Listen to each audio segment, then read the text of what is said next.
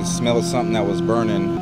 So as I smelled it again, I said, okay, something is definitely burning. So I opened up my office door. I looked to the left. I didn't see anything. I looked to the right, and just pillars of white smoke started coming in my direction. So I grabbed the cell phone, grabbed my charger, and just started banging on windows and banging on doors, like, get out, it's fire.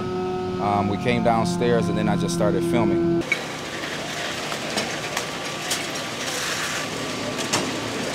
There was no sound, actually. It was just a scent of something burning, like, not like charcoal briquette, but just something of that manner.